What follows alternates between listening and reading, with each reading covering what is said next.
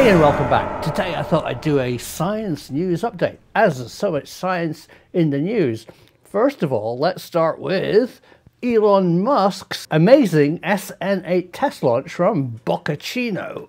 This was his retro-styled large passenger-carrying rocket that he hopes to fly to Mars on. And this test was to go up to an altitude of 41,000 feet, tilt the rocket over, glide down, retro, turn it round and land it back on the pad. And it seemed to go really well. They got to altitude, they twiddled it round, it came back rather fast, and on landing it suffered from an RUD. I love acronyms. Aerospace is full of them.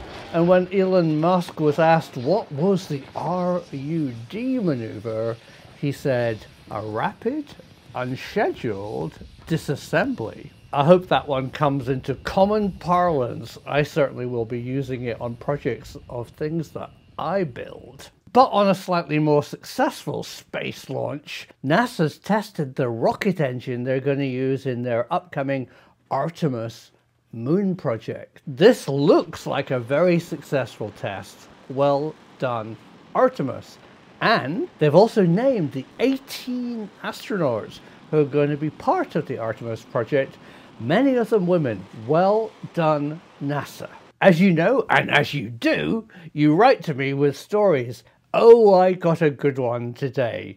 This is a follow-up to Rendlesham. I think the best thing to do is me just read this guy's letter. It's really fascinating, and thank him very much. I'm not going to mention your name, but you will know that you've sent me this letter, and you will all be fascinated to hear what this very interesting chappie has to say about the strange UFO sighting at Rendlesham Forest.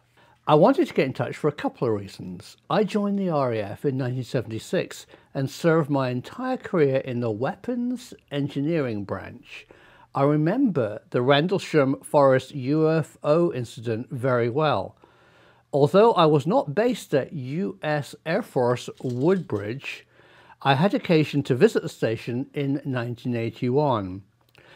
Any discussion of the UFO was actively discouraged, but over 40 years I followed it with great interest, and I really like what you did in your film, because you mentioned the 67th AARS folk who were actually based at Woodbridge, and nobody else mentions them. What exactly they did was on a need-to-know basis, but I did find out the true nature of the 66th AARS's mission, and it's this. They were tasked to retrieve any fallen space object, both civil, well, NASA at the time, or military in the North Atlantic or Europe. And they trained with a so-called boilerplate, and that's what we saw in my film,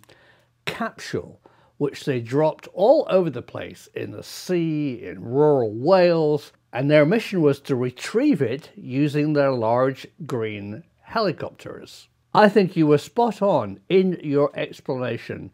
Everybody, including me, now know that it was a craft retrieval exercise and no UFO was ever involved. Well, it is the logic. I think a lot of people who think about and analyze the Rendlesham UFO ignore the salient point, and that is, what were the Americans based at Woodbridge actually there for? And when you understand that they were a space recovery team, the space recovery team for the US Air Force based in Europe, and that was their mission, to actually retrieve things that fall out of the sky, and they tested all the time their capabilities.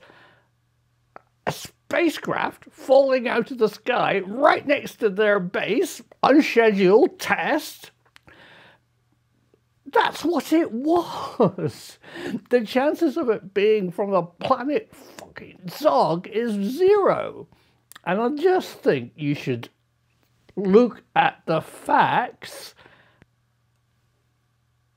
and the truth will become obvious. Oh, I really like upsetting people because people really want to believe something strange happened. And of course, you know, a fiery spacecraft in the Rendlesham Forest in Suffolk is an unusual incident, but probably not from a distant planet. So for your fun, I'm going to share with you the live feed of the RUD incident and wonderful Elon Musk spacecraft. Personally, I think it did really well. It did a lot of the maneuvers. It did go up very high. It looks, as a pilot, it looked like it was up there in the kind of over 25,000 feet, maybe the 41,000 feet that they wanted to do. But everything went a little pear-shaped on landing. Supposedly what happened was there was low fuel pressure, so it didn't really have the retro braking, which led to the RUD incident. Get your cup of coffee, sit back and enjoy a bit of space fun. Fly safe, everybody, because the truth is out there.